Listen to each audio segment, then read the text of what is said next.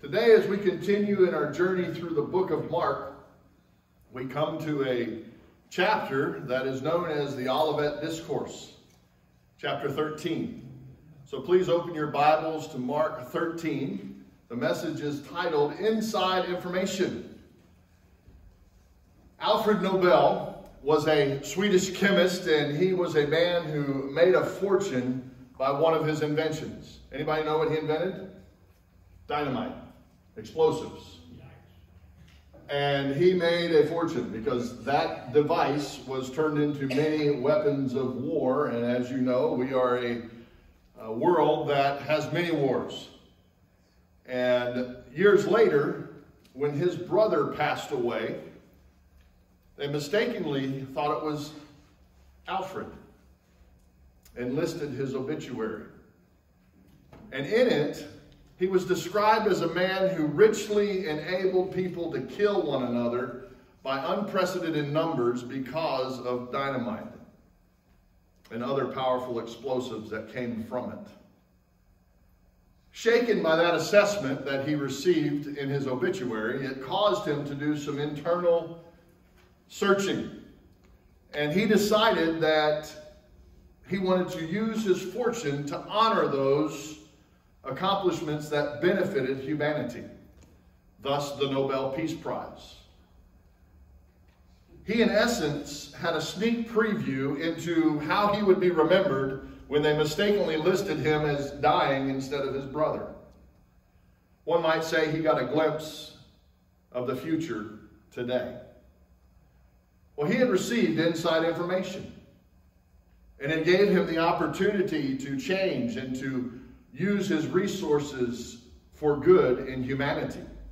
Well, similarly, God gives us the opportunity to make changes because Jesus has given us a glimpse into the future today in the Bible passage that we're going to look at.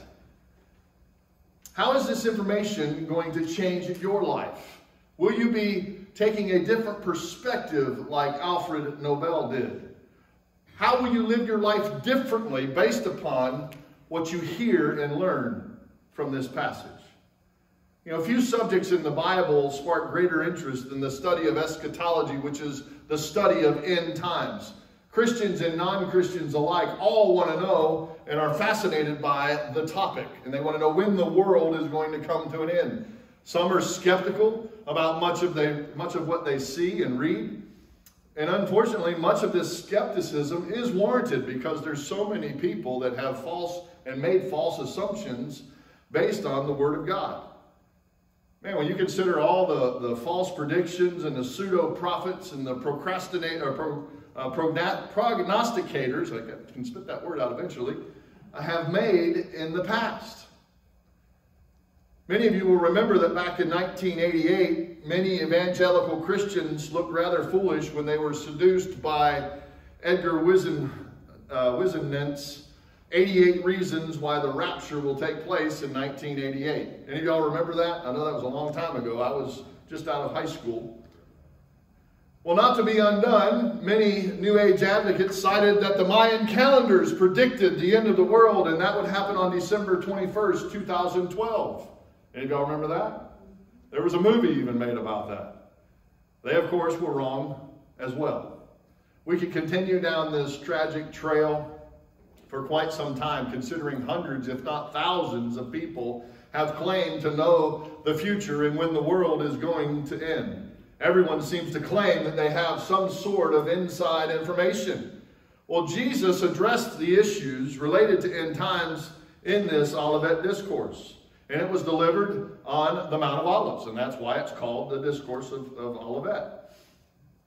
We see it in Matthew 24. We read about it in Mark 13, which we're going to look at today, and also Luke chapter 21.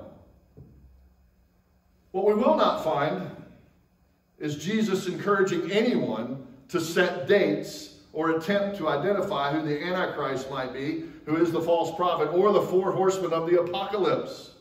He doesn't do that. So why are we as a society so enthralled by those things which Jesus says aren't important? Because if they were, he would have told us. But instead, he admonishes us to be on guard. We're going to see that in verse 9, verse 23, and verse 33. And we're going to be told to stay awake in 35 and 37, to be alert. That's what Jesus tells us to do. And he says, no one but God knows when the end will come. And we'll get to that later in the chapter on another Sunday morning. But however, since we know the end will come, and it will come suddenly, we must remain constantly faithful in our service to our Master until we breathe our last breath or that moment arrives, the day of the Lord. Amen. It won't be easy, because persecution will gradually increase, as he tells us in this chapter. But it will be worth it all when we stand face to face with Jesus. And he says, well done, good and faithful servant. Mark 13 is a very difficult passage to interpret. And many faithful Bible-believing teachers differ in their opinions on what the details of the scriptures mean. Some are convinced that Jesus is only addressing the destruction of Jerusalem in AD 70. Others are equally certain that it only has the view of the end times. Well, I personally think there is a third and better understanding of what this chapter in this book of Mark means. And it's this. Because Jesus does definitely address some imminent destruction that is coming to the city of Jerusalem just a few decades from when he spoke these words in AD 70. But he also, in doing this, provides a preview of things that are in the distant future. Amen. It is a both and. He's talking about his second coming and the end of the age, as well as the destruction that Israel would see in the city of Jerusalem. And John Graspick writes in his Bible Knowledge Commentary these words, and I agree with them. Jesus predicted the destruction of the temple in Jerusalem, which prompted the disciples to inquire about the timing of these things. Apparently, they associated the destruction of the temple with the end of the age, found in Matthew 24. In reply, Jesus skillfully wove together into a unified discourse a prophetic scene involving two perspectives. One, the near event, the destruction of the temple in Jerusalem in AD 70. And secondly, the far event, the coming of the Son of Man in the clouds with all his power and glory. The former local event was the forerunner of the latter universal event. In this way, Jesus followed the precedent of Old Testament prophets by predicting a far future event in terms of a near future event whose fulfillment, at least for some of his hearers, would see in person. This generation, they would see it. Also, we will see it. Jesus will employ no more than 19 different imperatives in this chapter of Mark as he instructs us on how to be prepared, how to be ready, how to be alert, how to be ready when he comes, and by being obedient to what he's given us to accomplish before the end times arrive. Many are surprised both by what he says and what he does not say. So let's look at the inside information that Jesus provides us this morning, but first let us pray. Father in heaven, we come to you with humble hearts. We have minds that are inquisitive. We have imaginations that you've given us to wonder about things of this world. But Lord, when your word is clear, we need to pay attention to it. There are things that are going to take place in the future that you have not given us the ability to understand. And I thank you for that. Because if we understood everything that was going to take place, I think it would change our perspective and our view. And you are the one who created us, so you know what we can comprehend, you know what we can cope with, you know what we can handle. And this is one of those areas that you don't give us great detail about. But the things that you do mention and the things that you don't mention, we need to pay attention to.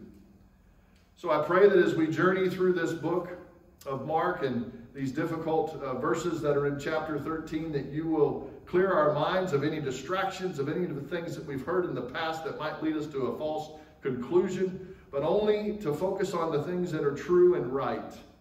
May your Spirit move among us. May it guide us. May it change us. And may we be found faithful servants in all the things that we do as a church and as individuals that make up the church. Lord, may the words of my mouth and the meditations of my heart be found acceptable in your sight. You are my strength, my rock, and my redeemer. And it is in the precious name of Jesus, our Lord and Savior, that I ask all these things. Amen. Well, let's begin by looking at the first 4 verses as we look to see what inside information Jesus provides us here. As he was going out of the temple, one of the disciples said to him, "Teacher, look, what massive stones, what impressive buildings." And Jesus said to him, "Do you see these great buildings? Not one stone will be left upon another. All will be thrown down." While he was sitting on the Mount of Olives across from the temple, Peter, James, John, and Andrew asked him privately, "Tell us when these things will happen, and what will be the sign when all these things are about to be accomplished?" So the first thing we see here in these first 4 verses is, when will it happen, is the question that comes to mind. Have you ever seen a person, have you ever seen in person or at least a picture of the magnificent glaciers that are in the northern hemisphere? Man, up close, they are massive in size, and they're absolutely beautiful in this crystal blue color that just emanates from them. And the blue color is a result of the extreme cold environment in which they are. And some of those glaciers are so massive that they can stretch for miles and miles. It is truly a sight to behold. Well, that's kind of the same understanding that the disciples had when they looked upon the temple. This was a massive, massive structure. It had the same kind of awe that we have when we look at glaciers that they had when they looked at the temple and the Temple Mount. It was massive in scope and size. Herod's temple, in fact, was considered to be one of the great wonders of the ancient world. There was no temple in the world like it that could rival its size or grandeur. Did you know that there were 162 different pillars that were holding up the exterior roof around the outer court of the temple? Each pillar was so large that 3 men reaching out their arms could not even wrap around a pillar, touching fingertip to fingertip. It's massive. The temple itself rose 150 feet higher than the rest of the city, and making the temple complex essentially a man-made mountain with the plans that were given to them by God. It stood out above everything. It had been under construction for 46 years and was just nearing its completion. And it was located on a spectacular site, Mount Moriah. Anybody remember where that comes from? Where did Abraham go to sacrifice his son? Mount Moriah.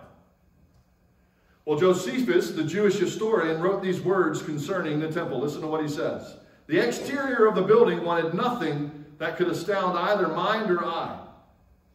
It wanted for nothing, rather. For being covered on all sides with massive plates of gold, the sun was no sooner up than it radiated so fiery a flash that persons straining to look at it were compelled to avert their eyes as from solar rays. To approaching strangers, it appeared from a distance like a snow-clad mountain, for all that was not overlaid with gold was of the purest white, end quote. Some of the foundation stones of the temple were 40 feet long and 12 feet tall. That's the size of this sanctuary almost. Did you know that? That's how big these stones were, just one of them. It's massive. And they were pure white in their appearance. And this may have been what prompted the disciples to say, "Teacher, look, what massive stones there are here in this temple complex." Well, the courtyard of the temple had been greatly enlarged to over 400 by 500 yards in order to accommodate the large masses of Jews that would come into the temple complex for the festivals each and every year. It was covered in approximately 1/6 of the area of the city of Jerusalem was just the temple complex. Well, verse 2, instead of carrying on a polite conversation of the greatness of the temple, the disciples heard a shocking thing from Jesus. And he said this to them in response. The teacher, look what massive stones. Listen to what he says. Not one stone will be left upon another. All of them will be thrown down. Imagine the incredible power of devastation that it would take to accomplish that. That's kind of like us in the United States saying that the White House and the halls of Congress will be wiped off the face of the earth. Those are massive structures. That's what they were basically telling, Jesus was telling his disciples. He was giving them prophecy because he knew what was going to take place in just a few short decades. And we know from history that that prophecy came true when the Roman army came in and destroyed and conquered Jerusalem. And if you travel to Jerusalem today, you will see portions of the original temple complex that still remain. One of those is the Wailing Wall. That's where Jews go to offer their prayers on a scheduled basis. So wait a minute. Didn't Jesus say that not one stone would be left unturned? How are there still stones standing? Well, remember what Jesus said. He said, do you see these great buildings? He didn't see, do you see these walls? He said, do you see these great buildings? And every single building that was there was destroyed, and not one stone was left on another. Well, why did that happen? Why was every stone overturned by the Roman army? Well, as I said, the stones that were built around the buildings were covered in gold plate. Well, guess how they decided to destroy the complex when they got there? With fire. And guess what happened to all that gold? It melted. And all of that molten gold ran between the grooves and the cracks of the bricks or the stones that were there. So in order to get at all the gold, they were instructed to tear down every stone to get to the gold. And that's what they did. And that's how they destroyed it. Then in verse 3, we see the insiders here. We see Peter, James, and John. We know they form the inner circle of Jesus' closest disciples, but also we hear Andrew being here. That's Peter's brother, and he got to be a part of this private time of instruction with the Master about the destruction of the temple. The Mount of Olives rises 150 feet above Jerusalem, so it offered a very dramatic view of the temple. And if you remember from our study through Zechariah, Zechariah prophesied that the Lord would return to that Mount of Olives. Verse 4, the disciples ask two key questions of Jesus here. He says, tell us when these things will happen. And when will the signs, or what will be the signs of all these things are about to be accomplished? So they're wanting to know, when will this happen? What are the signs? Wouldn't you want to know? If Jesus said those things to you, absolutely you would. These questions have been asked over and over and over across the centuries of every follower of Christ when they come to this passage of Scripture. They have those questions in their minds. That's why people spend so much time trying to figure it out. Almost everyone wants to know when they read this prophetic section of Scripture. When will these things happen? These are familiar words that Jesus foretells of what will happen when he returns. But the question which really seized the minds of men has always been when? When? When? Why do we want to know when so desperately? Is it going to cause us to change the way we live if we do when? I don't know. Maybe some. Probably most won't. But we have each generation asking these questions. And each one has hunches of when Jesus might return, and some of them make those professions, and every time somebody does, I can say, well, I can guarantee it's not going to happen on that day. Amen? Well, Jesus eventually does answer this question, but not in the way they expected, because there is a double perspective, as I laid out in the opening remarks, that some of these events described here will take place in the near future, but some are also in the distant future, at the time of his second coming. Yet throughout Jesus' revelation, he was more concerned about the preparation of his disciples for the trials that were going to be coming their way. And he wanted them to be ready for them. He cared about them to be prepared. He wasn't concerned about dates and signs for them to worry about. Get ready for what's coming. Be ready, prepared for the time of destruction. Be ready and prepared for what's going to take place that I'm going to tell you. And as we examine this account, to ask the question when is asking the wrong question. Jesus makes it clear that if you focus on the when, you're going to be misled, and ultimately you can be deceived by asking that question. Because that's what happened to so many people. So many teachers. They've been led astray, trying to figure out when. Well, Jesus doesn't ignore the question, but he does answer it later on in the chapter, which we'll get to in coming weeks. Let's move on to verse 5. Jesus told them, watch out that no one deceives you. Many will come in my name saying, I am he, and they will deceive many. So you see the sense of urgency that Jesus has here. He's warning his disciples, don't worry about when. Watch out that no one deceives you. When you hear of wars and rumors of wars, don't be alarmed. These things must take place, but it is not yet the end.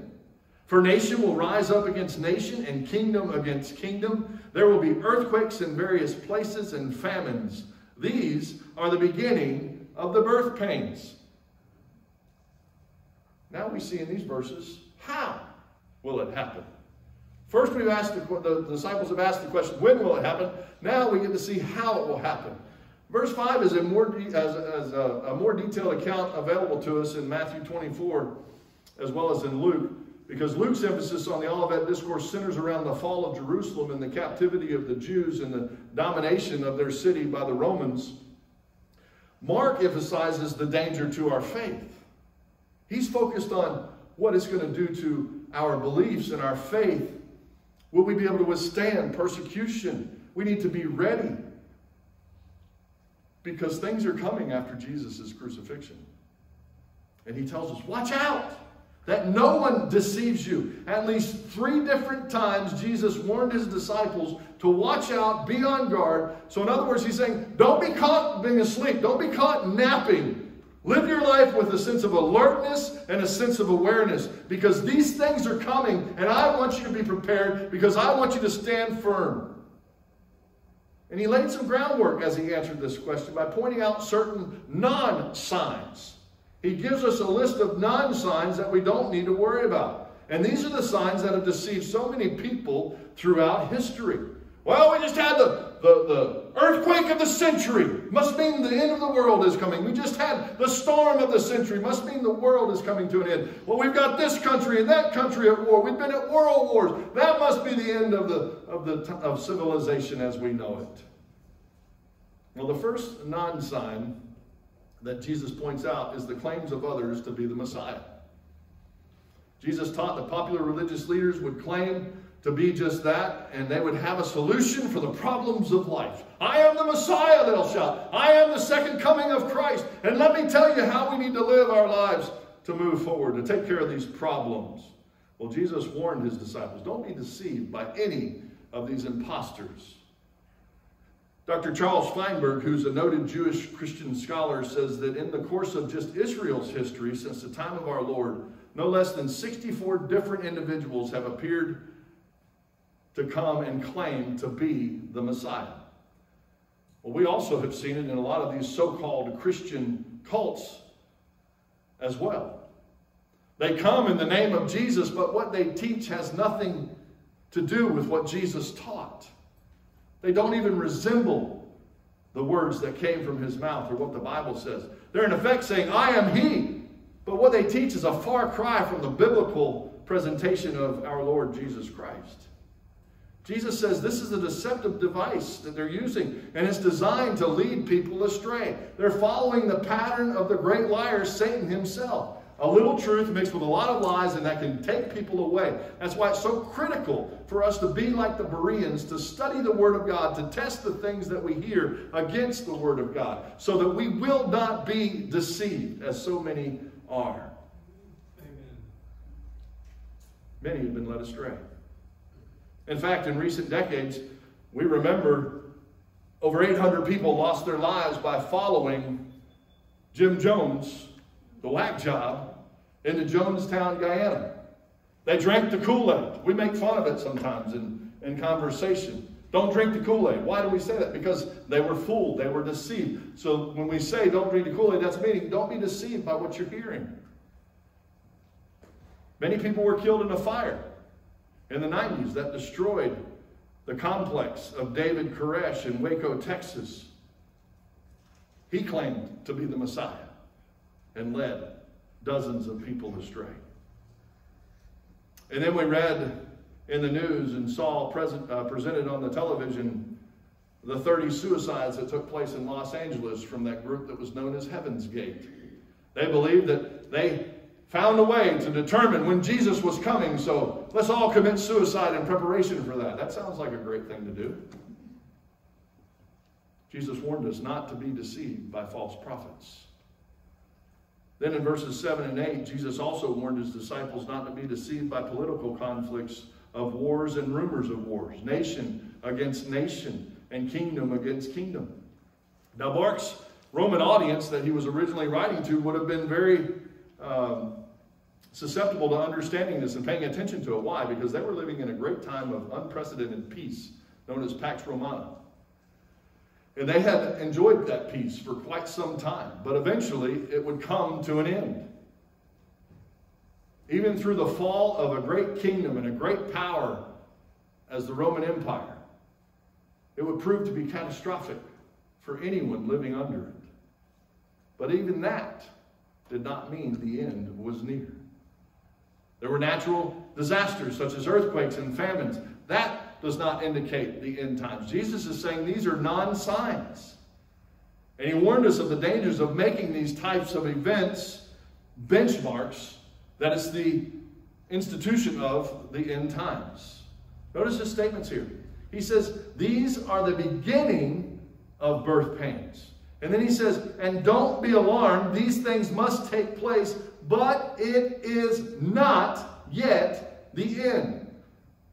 All of these things seem to refer back to signs just to describe the beginning point, not the end. Think about a woman who's pregnant and about to give birth. What happens first? She has labor pains. Is that when the baby arrives? No. Those pains sometimes last for days and sometimes just hours, but that's the beginning of the process as the child becomes closer and closer to taking his first breath. But those signs of labor pains are only the beginning. That's what Jesus is saying here. When you see all these things, that's just the beginning. The appearance of wars and persecution were all part of God's overall plan, so we should expect them. He's saying, be on watch, be alert, pay attention to those things, and know that that's the beginning of the end, but that's not the end. Because there will be a period of immense suffering. And that word beginning suggests many more sufferings would come. So do not be deceived, Jesus declared. Be ready, be on guard, be alert. While waiting to be interviewed for a job as a Morse code operator, there was a group of young men who were qualified in that field who were waiting in a waiting room. And they were carrying on conversations and they were enjoying talking to their fellow applicants. And all of a sudden, one of these men jumped up, ran through the door, went straight to the office of the hiring manager, and he came out a few minutes later. I got the job! I got the job! They had missed it. What the hiring manager had done is he had sent Morse code over the sound system in the waiting room. And this one man paid attention to what he was hearing. And when he heard the message, he immediately went in and he was hired for the job. We need to be alert. We do need to pay attention to the signs, but Jesus has some additional information for us. Again, in verse 9 we see, but you be on guard. They will hand you over to local courts and you will be flogged in the synagogues. You will stand before governors and kings because of me as a witness to them. And it is necessary that the gospel be preached to all nations. So when they arrest you and hand you over, don't worry beforehand what you will say, but say whatever is given to you at that time. For it isn't you speaking, but the Holy Spirit. Brother will betray brother to death, and father his child. Children will rise up against their parents and have them put to death. You will be hated by everyone because of my name. But the one who endures to the end will be saved. Here we see, to whom will it happen? To whom will it happen? Not only will there be trouble on a global level, but there's also going to be trials and persecutions on a personal level. Jesus, again, is challenging his disciples to be ready, to be alert, to be on guard. That's the same word that's used in verse 5. It's a present imperative. It's a command. It's not a suggestion. So if we are listening to this inside information that Jesus is giving his disciples, we need to be alert. We need to be on guard. We need to be ready. That's a command. Why does he issue the second challenge to be watchful, to be on guard? Because he knows difficult times are ahead for the faithful followers of King Jesus. And he wants them to be prepared. He wants them to know that suffering is coming. And it's going to come on two different levels. He said clearly they would suffer publicly. They will hand you over to the local courts. Jesus knew what he's talking about. That same thing happened to him just a few short days after he spoke these words to them. They would be publicly flogged in the synagogues and viewed as false teachers and traitors to the nation of Israel. That's exactly what they did to Jesus. Persecution for believers being flogged in the synagogues would begin in the local Jewish courts, which were the local councils, but then it would move to the higher courts where the governors and the kings would then become involved. We see that same pattern with what happened to Jesus. This is all part of God's plan for the gospel. He wants us to proclaim that truth. He says, you will stand before governors and kings. Because why? Because of me, he says. As a witness to them. And we see this whole event unfold for the first century church in the book of Acts. And Jesus declared it is necessary for these things, these acts of persecution, for you to stand firm, for you to proclaim the gospel. It is necessary for those to take place so that the gospel will reach all the nations. All the people groups of the world need to hear the gospel before the end comes. So don't get discouraged. Instead, be encouraged, because this is God's plan. We need to be faithful to speak the gospel of Jesus to everyone we meet. Notice how it happens. Because so many of us fear what we might say or whether it's going to be rejected or accepted. Listen to what he says. At that time, it's not you speaking. It's the Holy Spirit. Do you think I need to worry about what I'm going to say if the Holy Spirit within me is the one who's speaking? No, I don't. Neither do you. We need to trust God. We need to rely on him. We need to be in faithful communion with him. We need to be obedient to do what the Word of God says so we don't break off that communion with God because of unconfessed sin. We need to stay faithful to him. Man, persecution will result in proclamation. It's incredible. Praise the Lord that he gives us the power through the Holy Spirit to endure those things and give us the right words to say at just the right moment in time. Sharing the gospel by the power of the Holy Spirit is far more important than looking for the signs of end times. Not only would they face public humiliation, but they would face private persecution. Some would come from their own families. Opposition from government and legal authorities will be harsh. Rejection by family and friends is painful. It's heartbreaking, but it's going to happen. For some of you, it's already happened.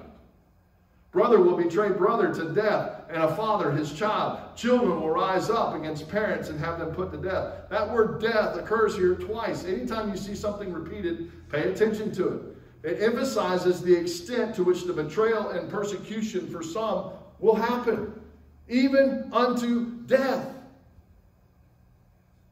Those who first became followers of Jesus Christ were part of a family of Orthodox Jews. They came out of Judaism.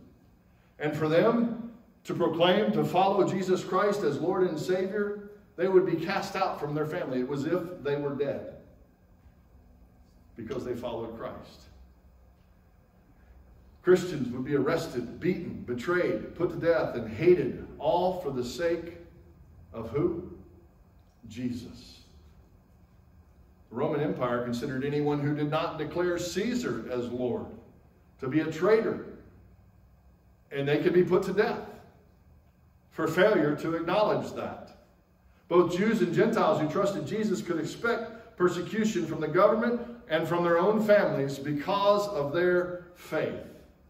But this hatred, this persecution would not be limited to just government and relatives, because Jesus also says, all men will hate you because of me. So if you're claiming to be a Christian today, be ready. The world hates Jesus, therefore the world hates you. So don't be surprised when they get mad at you for speaking the truth from the Word of God. Don't be surprised when they don't want to be around you because they don't like hearing the truth. Because when they hear the truth will penetrate. It's sharper than any two-edged sword. It will tell them they need to change. They need to submit to the one who is in charge. And they're not willing to get off that throne of self. So be ready for it. The world will hate you. If we identify with Christ, we can expect persecution, even from some who we love the most. Well, this kind of persecution might sound unbelievable to some of you, because we really haven't even scratched the surface of what's happened around the world. All you have to do is look into Fox's Book of Martyrs, and you'll see stories of faithful believers who sealed their witness for Jesus Christ with their own blood. They would not recant. They would not turn away from their faith. Church tradition informs us that all of the apostles, with the exception of John, were martyrs. John was persecuted, poured him in a vat of hot oil over him, but he survived it, so then they put him on the island of Patmos until he died of old age. Some have estimated that more than 70 million Christians have given their lives for their witness to Jesus, and 45 of those 70 million have happened in the 20th century.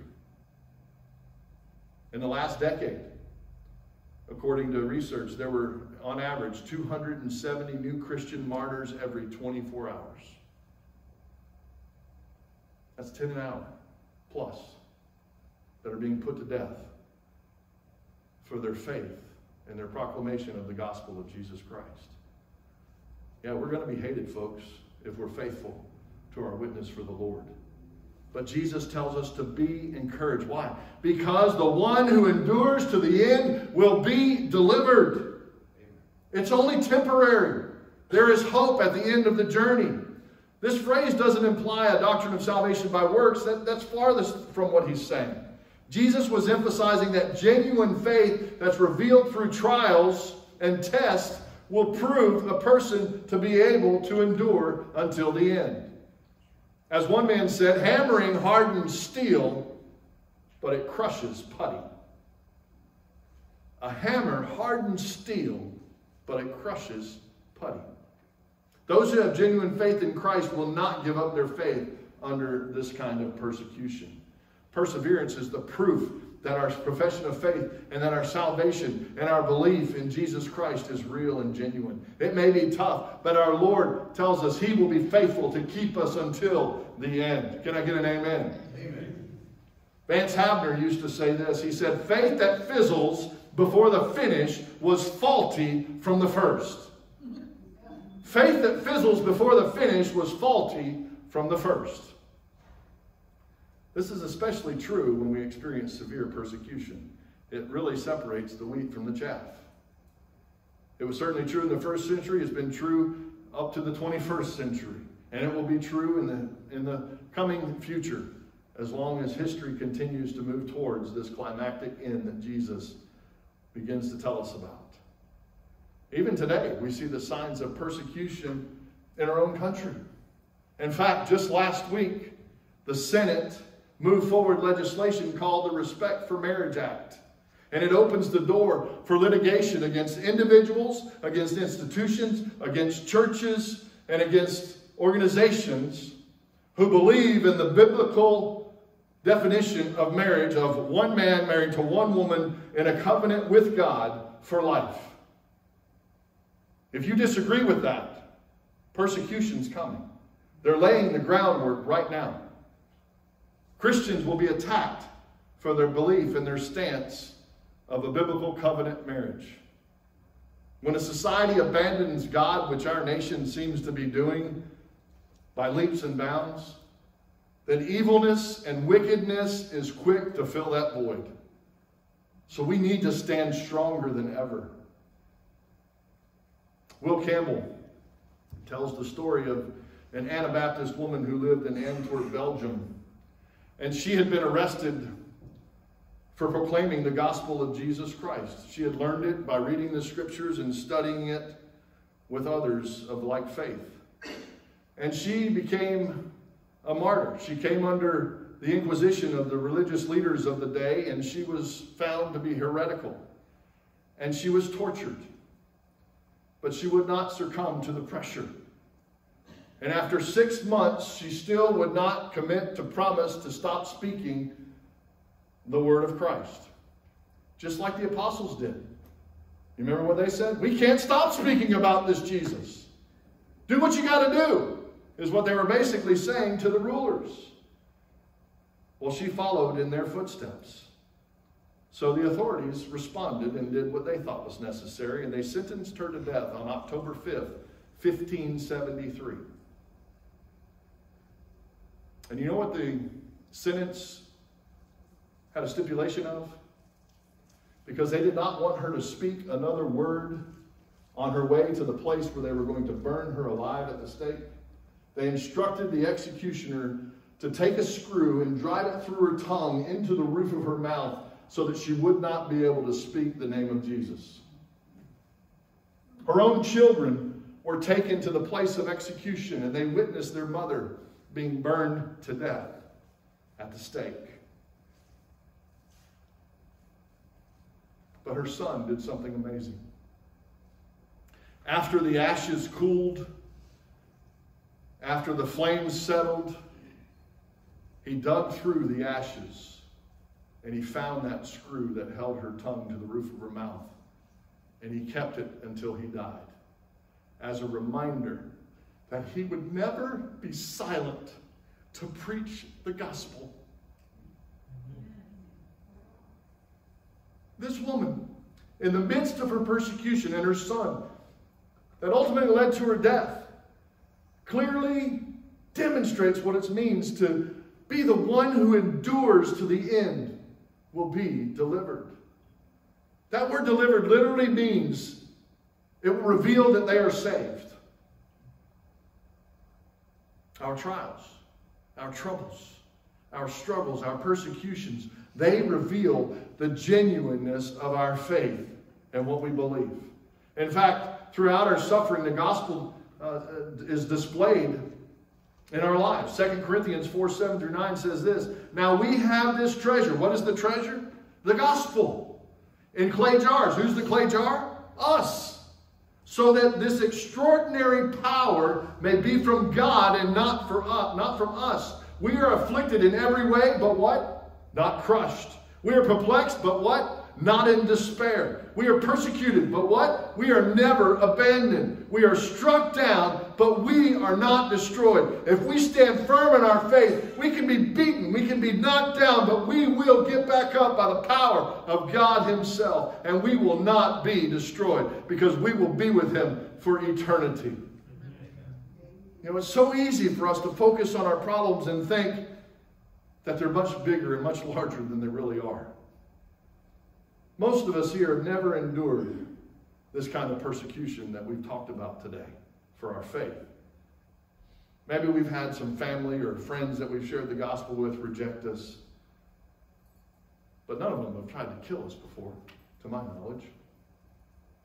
But there will come a day, and it might be in our lifetime, where we must make this same life and death decision that the apostles made and that countless Christians around the world have made, to be loyal to Christ, regardless of the consequences.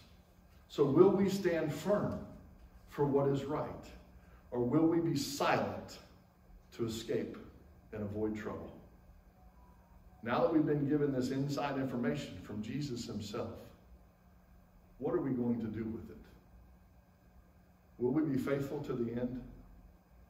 Will we be alert? Will we stand firm? Will we pay attention? Will we obey? I'm here to tell you, you can't do it in your own strength. You can only do it through Christ and his gift of the Holy Spirit that will allow us to endure. We know what's coming. We've been given the inside information. Question is, are you ready?